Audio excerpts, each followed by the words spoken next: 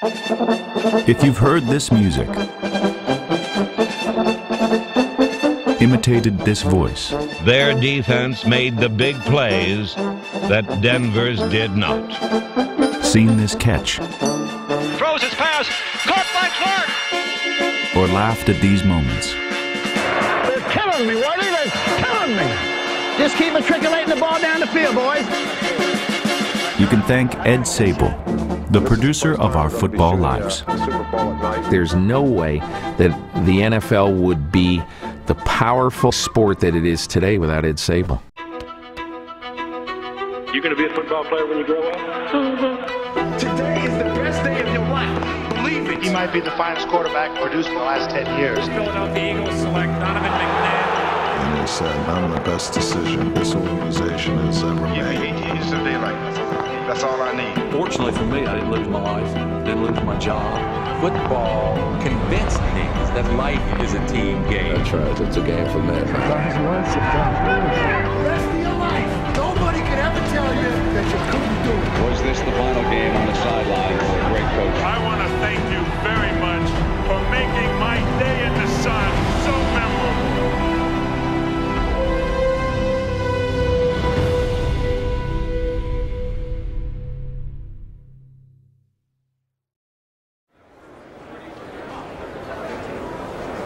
In the summer of 2011, 94-year-old Ed Sabol became the oldest member ever enshrined into the Pro Football Hall of Fame. I wanted to show you my speech. What the hell happened to it? Say hi to you two fellas. Hey, don't get up. The commissioner. The commissioner. The big guy. No, this is the big guy right here. I could only turn so far. This is the big guy. So I only saw half your face. It's good to see you. Congratulations. Nice, thank you for coming. Thank you. And lastly, finally, remembered forever as the man behind the idea of NFL films. It is my honor and pleasure to announce a Pro Football Hall of Famer, Ed Sabol.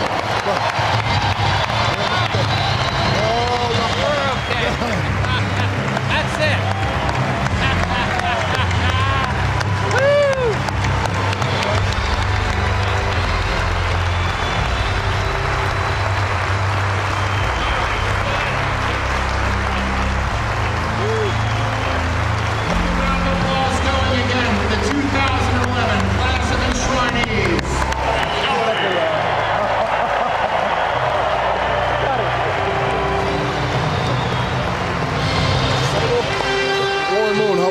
Good to meet you, and congratulations on your night tonight.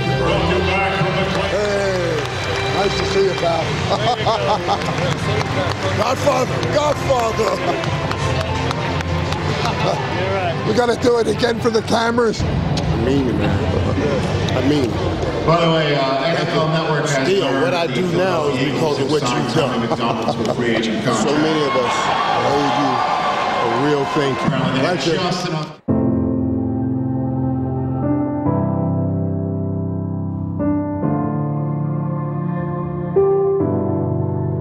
This was a moment 50 years in the making. And it was fitting that Sabol's NFL career ended with a Hall of Fame jacket, because that's exactly where his story starts.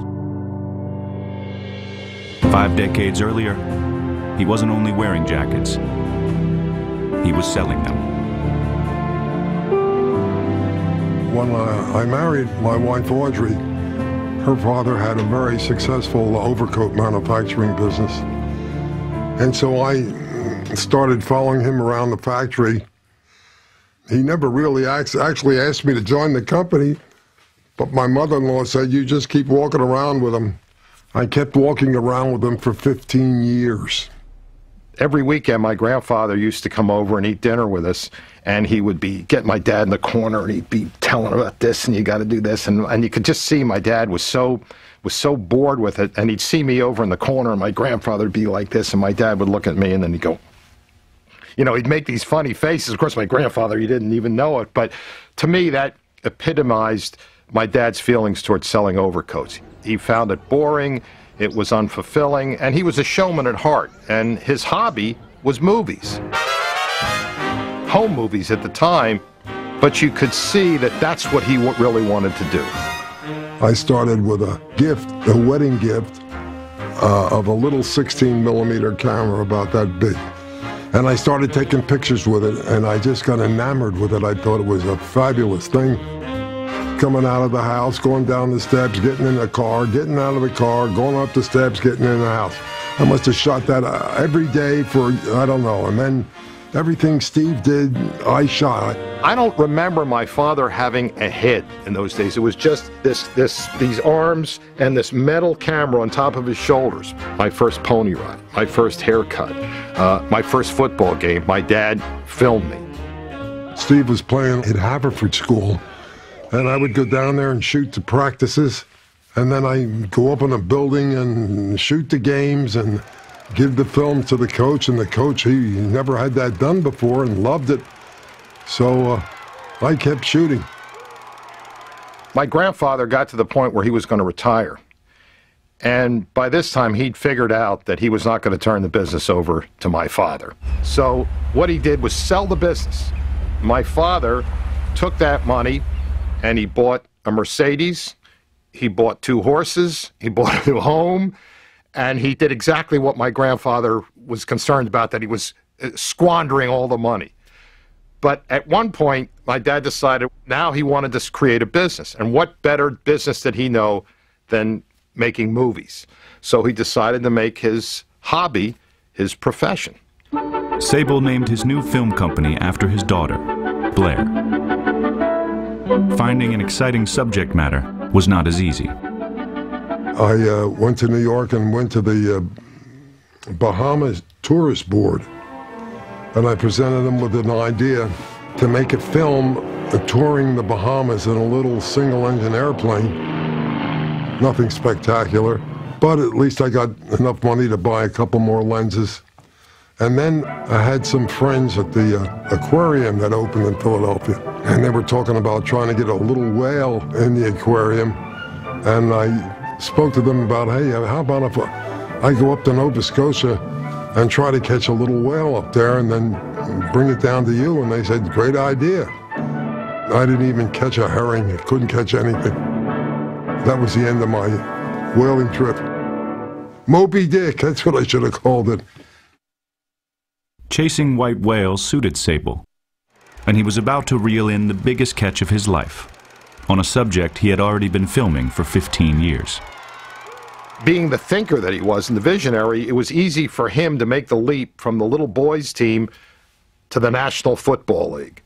I thought, well, there's the top, boy. If you could shoot football for the National Football League, that would be something. I had found out through a little research that the previous year, Telra got the bid for $2,500. So I said, look, I don't want to mess around. I want this badly. I'm going to double that. I'm going to put in a bid for $5,000. Put the check in the envelope, went up to the meeting, gave it to the commissioner. He said, I have a bid here from Blair Motion Pictures for $5,000, but I'm going to withhold awarding the bid until tomorrow at the end of business. And when I later asked Pete why he did that, he says, Ed, I never heard of you. I didn't know whether you could even make a film, so I had to do some checking to see if you had a camera. One day and a 3-martini lunch later, Ed Sabol was awarded the film rights for his first NFL production. I think this game was about -10. With the chill factor, that's the wind blowing. You know, that was just a severe afternoon to shoot movies. Well, thank God I didn't know more. I didn't realize that the film could freeze. I didn't realize that a cameraman, if he put his face against the camera, it would stick to the camera. So I didn't know about that. I just said, let's go. Shoot, that's all. Shoot everything that moves. The bench knows that the right play could ice the game, no pun intended. Here's the right play. Paydirt is just 30 yards away. Jerry Kramer kicks, and the ball finds it. Sabol won the rights to the 1963 championship for $10,000. In 1964, the price was $20,000. The cost of business was rising too quickly for Blair Motion Pictures. So I went to Pete Rozelle, and I said, Pete, I think the National Football League has to start their own film company. And I said, I even have the name NFL Films. They said, fine. Since that day, NFL Films has proven Emmy-worthy and Ed Sabol Hall of Fame-worthy. One of the writers says that in the final ballot room, that the writers are told, can you write the history of the NFL without mentioning blank? And that's before you vote for someone. Well, I know one thing for sure. You can't see the history of the NFL without Ed Sabol.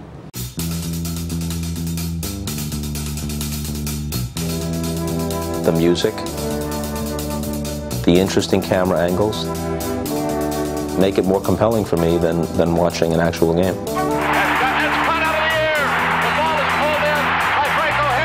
Ed Sabol is one of the true giants in the sports industry. Without him, you wouldn't have these iconic heroes.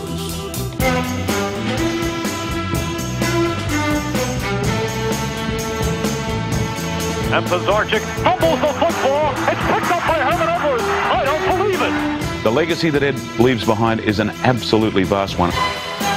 Every time someone sees a close-up shot of a football spiraling through the air, that's an Ed Sabol shot. He gave us that. Ed Sabol was proud of the work he did.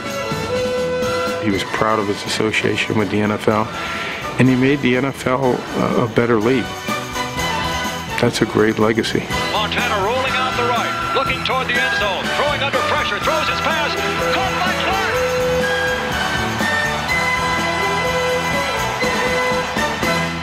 It was just a big, fun thing, and it happened to turn out pretty good. Great.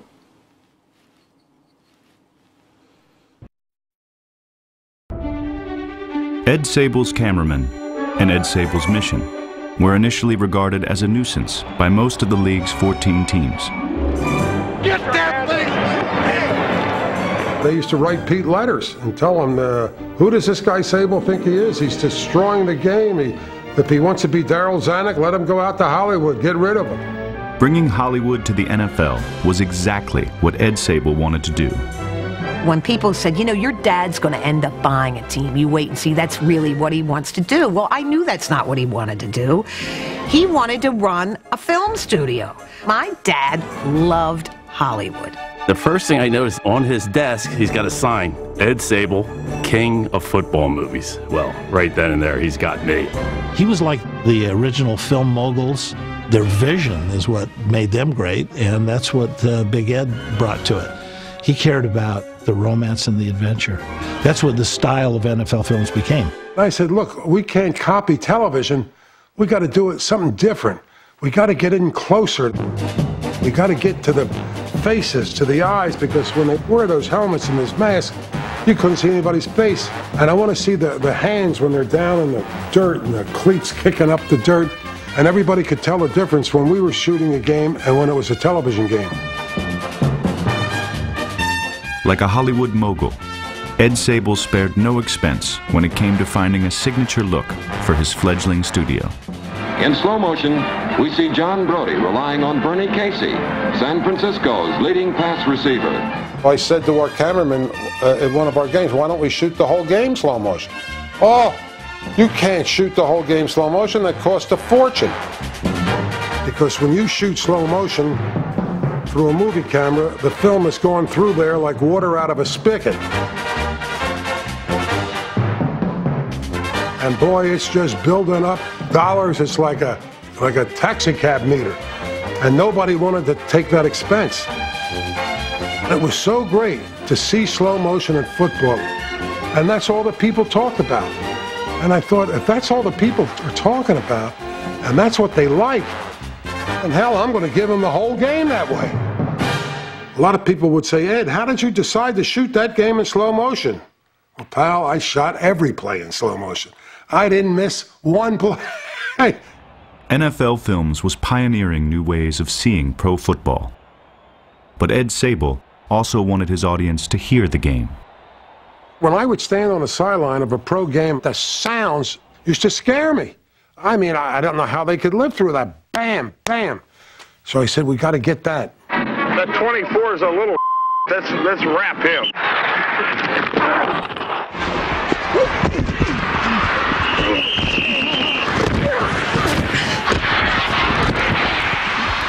Nice try. Thank you. Then it came to me, if I could put a microphone on a coach, wouldn't that be great? Wouldn't the fans like to hear what a coach says on the sidelines? Get out of bounds, Speedy.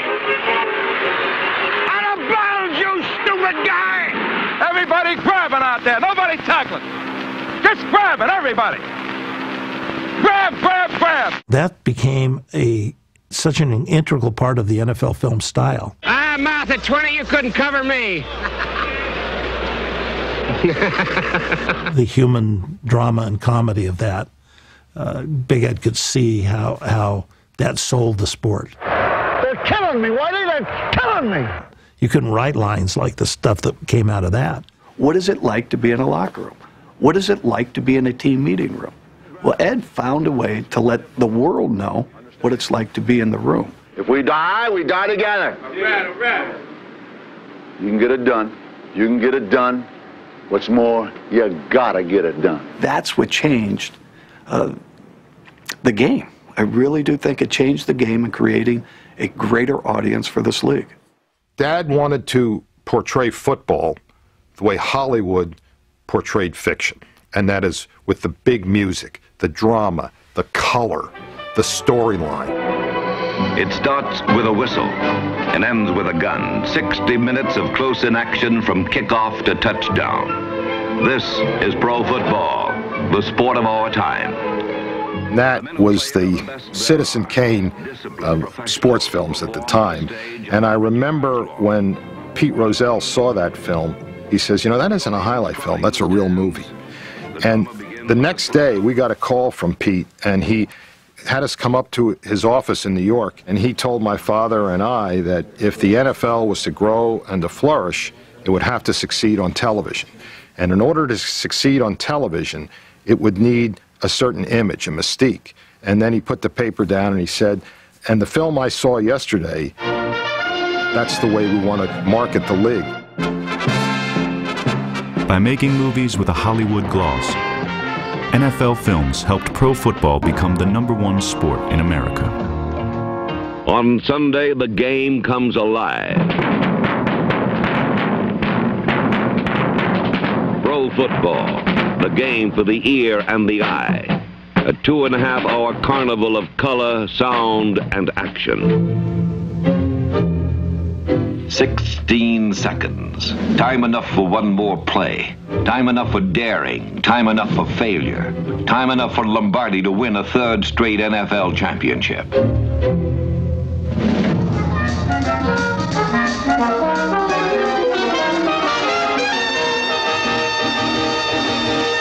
It was very simple. You have a picture, you have words, and you have music.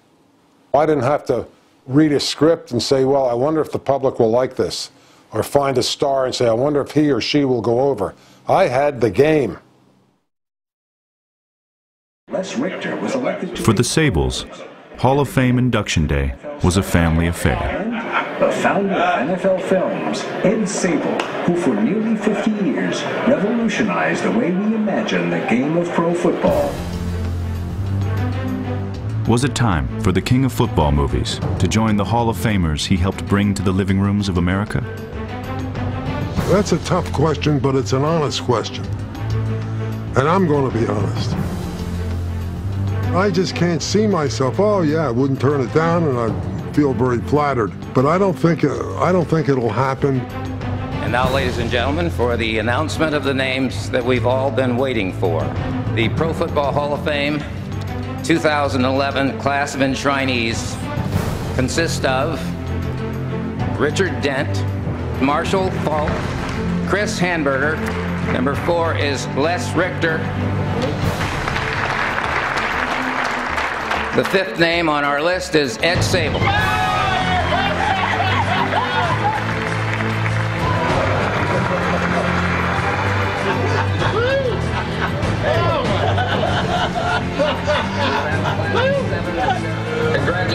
to the ball.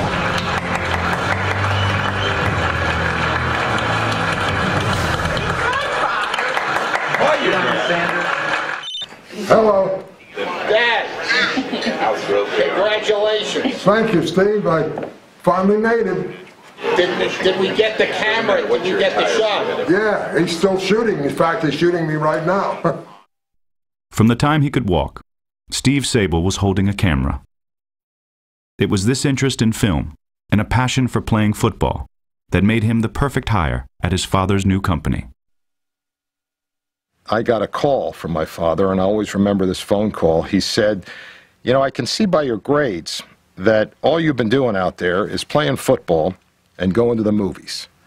But that makes you uniquely qualified for this profession. If someone were to ask me, how would I define our job at NFL Films, I'd say it is to bring a new understanding and a new perspective to something that's already been seen. To give a creative treatment to reality. Or in other words, to make a film and not an instant replay. Steve Sabol was one of several talented individuals that helped NFL Films create its identity. Another was a local hero who became the company's vocal hero. Bob, I don't know about you, I'm disappointed with the first half. I noticed there was a fellow on the evening 11 o'clock news in Philadelphia whose voice I thought was great, and his name was John Facenda. So I said, John, you know, I like your voice. How would you like to narrate one of our films? Oh, Ed, I'd be delighted. You know, the way he spoke. And when I heard it, it was like Moses or God was talking to us through the... Listen to that. From the very first play, Super Bowl 12 was a coach's nightmare. It was fiercely fought, but frightfully flawed. Facenda's voice was one of the most remarkable instruments in the history of broadcasting. The autumn wind is a pirate, blustering in from sea. With a rollicking song, he sweeps along, swaggering boisterously. John Facenda could read a laundry list and make it sound like the Constitution of the United States. This one simple fact tipped the balance of the game in the Cowboys' favor. Their defense made the big plays that Denver's did not. They remembered our films more for John Facenda and our music than anything else. With composer Sam Spence, Ed Sabol found yet another important contributor for his creative team. Spence specialized in Hollywood-style soundtracks. I always thought that, you know, Hollywood, their music was always so great. Those war films, The Longest Day, had great music, and Patton. Oh, that had great music. The biggest influences on me were, of course, all the big Hollywood composers. And we thought, why not use the same type of sounds and melodies for football?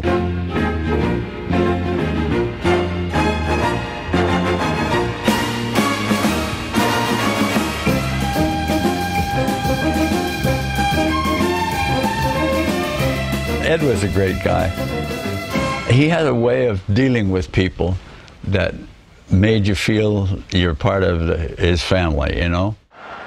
Ed Sabol's films celebrated teamwork and leadership. His company grew and thrived by practicing those same virtues. Leadership in a film company means the liberation of talent, and that you're not here to be a boss, you're here to bring people in and give them the opportunity to be their best. My father always used to say, treat everyone as a gentleman, not because they are, but because you are. That philosophy has continued for 5 decades, and the Sabols became the first family of pro football. Ed got into the story and the drama. Steve was the art, was the eye, but Ed was the soul. Listen, Steve, get the national anthem, will you please? Shirley Kelly, don't forget. There are few things in life that are more beautiful than a father-son relationship that's built on true love, but also a shared common interest. And Steve and Ed have a relationship, both personally and artistically, that's unlike any other that I've ever seen. Now, Steve, I want you to look at all the great guys you got supporting you. I see. You haven't got a damn thing to do but sit in your ass and look important and sign autographs. autographs. That's the way it should be. No, it should be that way for me, not for you. It was more like equals. Not quite equals, because he was the boss. But, boy, did he allow Steve to grow into what Steve became.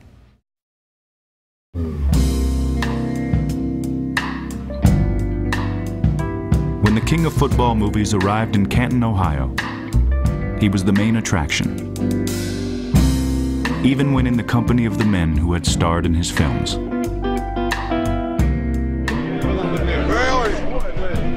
I haven't seen you in 30 years. Yes, boy. sir. It's been a long time. You're getting younger, I'm getting older. I haven't seen you in 50 years. Oh, you saw me before. I'm still flying, too, you know. I just flew down here. In a Bonanza. I haven't seen you in a long time. I know, it's been a long You're time. a busy guy. Yeah. You know, you're doing a good job. You ought to try television. Hey, wait. All right, everybody right at the lens. Looking good, looking good. I haven't seen them all in 30, 40 years. Very good. It's amazing that they get so many people together who are so far apart. Now you're one of them. Yeah. A little late, just in time. Good name for a song, Just in Time. I left it just in time. Ed Sabol was always ready with a song and a dance. As a young man, he was drawn to the footlights like a moth to a flame. He had a brief career on Broadway. He was with the Ritz Brothers, who were sort of the Kmart version of the Marx Brothers. And it was a kind of comedy where they come out with a shotgun and they bang the shotgun on the ground. The shotgun would go a boom and a duck would fall down. I mean, it's that real kind of slap, but that's what my father loved. He was a comedian, a born comedian. And he loved to perform.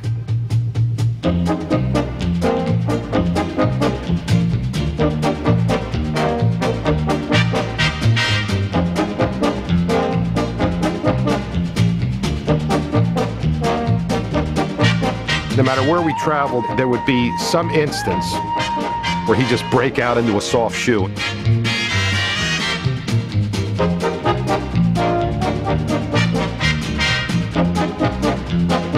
He amused himself tremendously. That was his hobby. My father's hobby was himself on film. I think he really studied himself that way. It's probably how he knew how to sell. Ed Sabol knew that comedy sells. And when he produced a film that emphasized the slapstick side of pro football, a popular new genre was born. We made a film called Football Follies, and to show mistakes with a funny music, became the biggest film we ever made. They say as many people saw that as Gone with the Wind. I got 50. I got 76. No, Joe, you got 45. Who's got 30? I got 45. I got him. I got that guy. Okay, all set. Hey, who's got 45? I thought you had 45. I've got 57. Who's got 48? I got 88. Oh, I got 88. Time out. But the NFL establishment had a hard time buying the Follies concept. They said, well, why would we want to show players making mistakes? Fumbles, interceptions, missed kicks. People loved it, and they loved it when they would go to sporting events at bars, and they would put that film up on the screen, and people would scream laughing. They were great hits, and once again, Ed was right. And we went back to scheduling the games and assigning the referees, and we let Ed take charge of the creativity. It seems to me a mistake to limit an authentic genius merely to film. I think that in the reorganized structure, Pete can move on to industry where he more properly belongs, and you can assume the coveted role of commissioner. Would you answer the phone, Jack, please? You're not doing a damn thing else here. Like Howard Cosell and Ed Sabol, Hank Stram loved the spotlight. But Sabol had to be more salesman than showman to convince the Chiefs head coach to wear a wireless microphone in Super Bowl IV. I said, Hank, I have to see you. and I had a transmitter and a microphone. And I said, Hank, now don't fly off the handle. Here's what I want to do. We want to do something's never been done before, something the whole country's going to talk about. We want to put a wireless mic on you, and we're not really interested in the score or the outcome. I said, why don't you call Bud Grant? I said, he's a good friend, a great guy, a great coach and everything. Call Bud, let him do it. And I said, Hank, listen, you'll go down in history. It'll be something that your grandchildren, your children, they'll never forget for years, forever. And I could see his eyes light up. I could see a little smile on his face. He said, what about the honorarium? Hank, I said, I hate to tell you this, there is no honorarium. This is something that has never been done, and it's going to go down in history, and you're going to benefit no end. He said, all right, get out of here. We'll do it. Okay, let's do a job. Hey, these guys can't move the ball against us. Let's do the job on it, babies. Come on. Let's go, boys. Hey, let's go, man. He was excellent because he was a good talker. He had funny expressions. Come on, Lenny. Pump it in there, baby. Just keep matriculating the ball down the field, boys. Come on, let's negotiate the ball down the field, Leonard. Look for 65 toss power trap. What does it look like? Hey, look for a 65 toss power trap. Let's see what it looks like. 65 toss power trap. It might pop wide open, Rats. Yeah! The mentor. Yeah! Yeah! I tell you that baby is there. Yes, sir, boys. Woo! Was that there, Rats? Nice going, baby. Yes, sir, Rats. That was a term of affection for him. He called all his players Rats. Okay, Rats? Yes, sir, Rats. Yes, sir, boys. Yes, sir, boys. Yes, sir, Rats. It was there, wasn't it? Hank was a showman. How in the world can all 6 of you miss a play like that?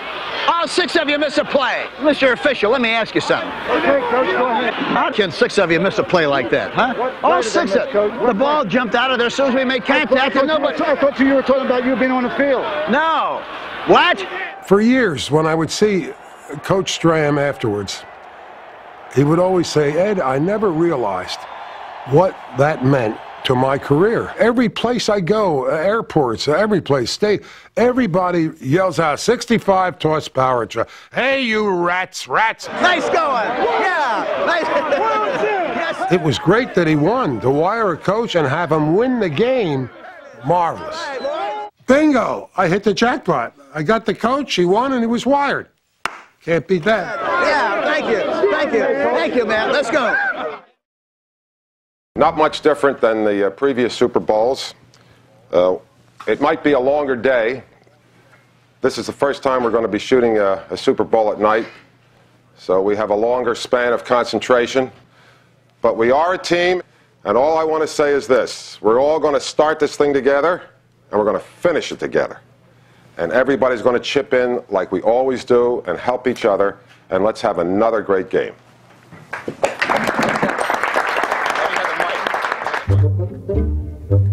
The general of NFL films spent 2 years as a common foot soldier.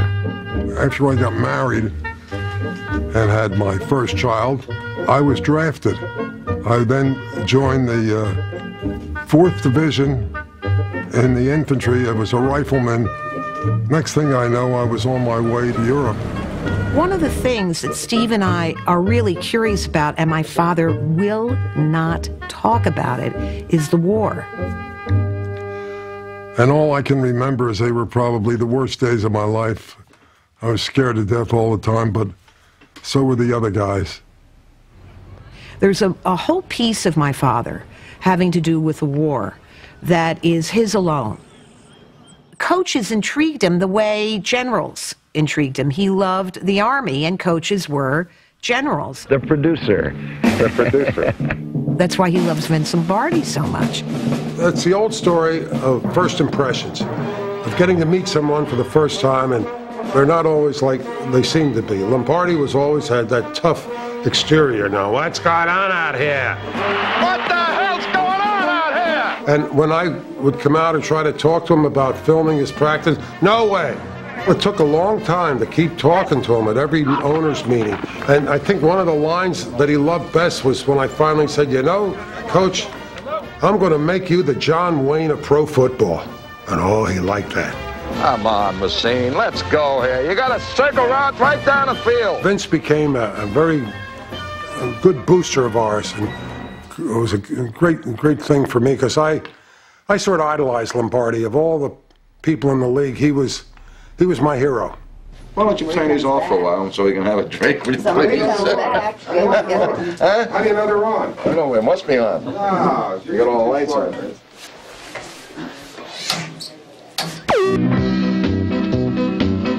He doesn't swear, smoke, drink, or spit.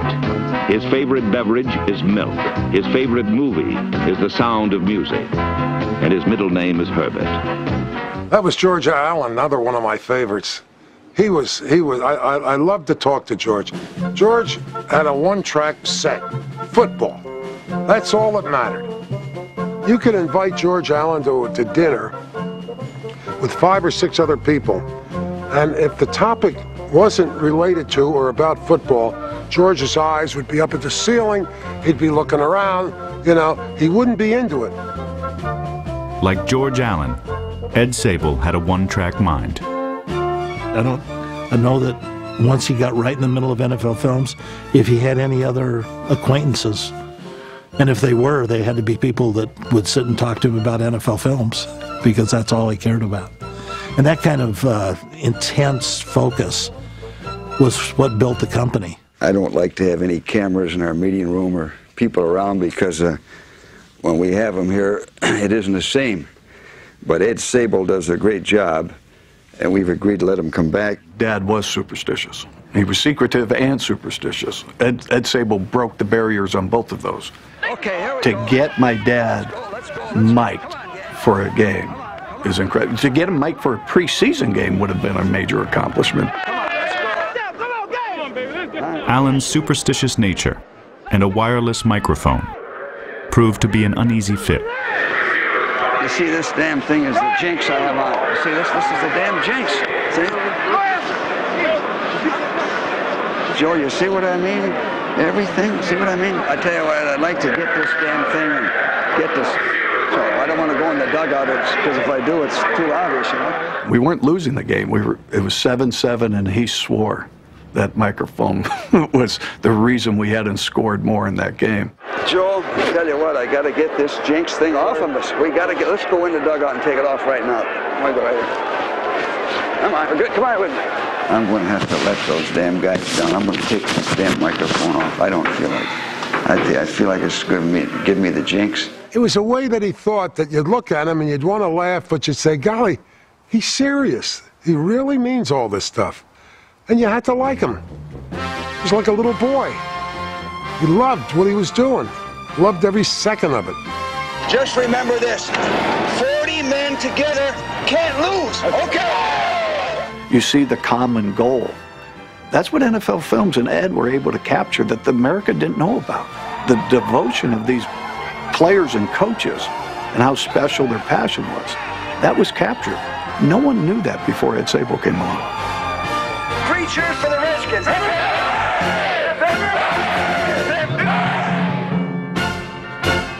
My father trusted Ed Sabol's passion for the game.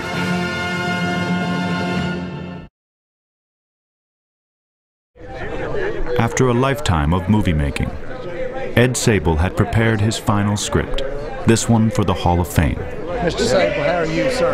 You can call me Ed. Okay, Ed, I will, but congratulations to both of y'all. So meaningful, so well-deserved. Long time. And that's all the more reason why we should be sitting here with you. What an honor. What an honor. Pro football came to life in our living rooms all week long. It still does, thanks to its founder, Ed Sabol.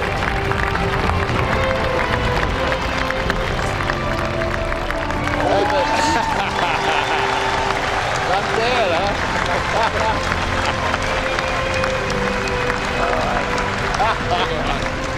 I dreamt a dream, the impossible dream. I dreamt the impossible dream. And I'm living it right this minute.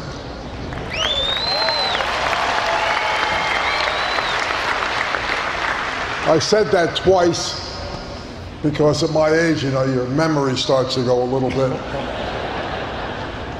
In case I forgot it, I would have a backup. I have been to many of these events in the past, and the enshrinees would usually come up and most of them would say pretty much the same thing. They would congratulate their pro coach, their college coach, but I didn't have the luxury of the advice for all those wonderful coaches. But I do have some fans, and those fans are all you people sitting out there in those seats.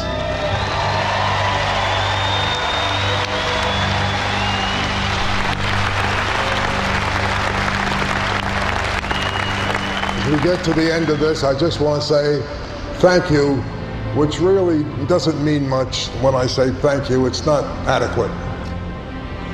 Al Jolson, who is an old-time entertainer way before your time. And when he finished his act, he used to say, "Folks, you ain't seen nothing yet."